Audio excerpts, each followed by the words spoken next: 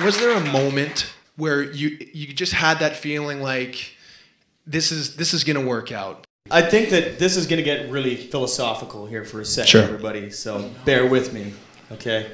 It might get a little smoky in here for a second. So if you really enjoy making music or like baking cakes or driving or whatever you really enjoy, if you can wake up every day and do that, then you're going to feel fulfilled every day, and then you're never going to have to worry about getting to some like finite point. And I feel like you see that a lot of times in the music industry where people do this for the wrong reasons and maybe get into it because they want to be famous or they're chasing something or they have like wild insecurities that they're trying to fill some sort of a void. And so at some point, your career will end as a human being or as a musician. Doesn't matter what job you're doing, it's going to come to an end.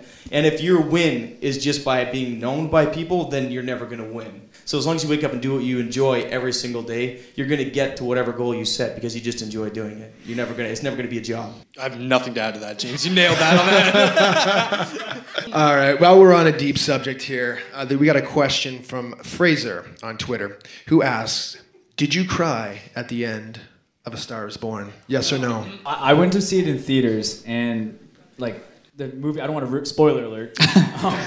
He's lost like his hearing. So the whole time the movie's going on and the music is loud, there was like this loud crackling, like, and everyone was just like, "Oh, it must be part of the movie." And then halfway through the movie, I was like, "This can't be right. Like, this is so wrong." So the guy beside me lock eyes, and we're looking at each other, just like, "Are you thinking the same thing?" Like, yeah, like Arby's. So I walked out, and they're like, "Oh, we have a blown speaker." So I just walked out, and I never watched the end of it. I'm assuming something bad happens now. Have you seen it?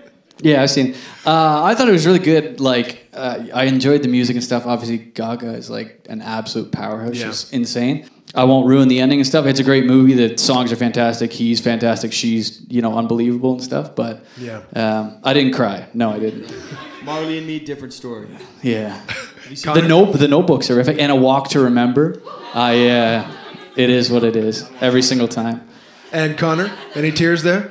I haven't seen it. I can't stand music movies, like, period. I can't, except for Drumline. That movie's a gem. But other than that... Nick Cannon. What was the drum movie that I saw and I can't...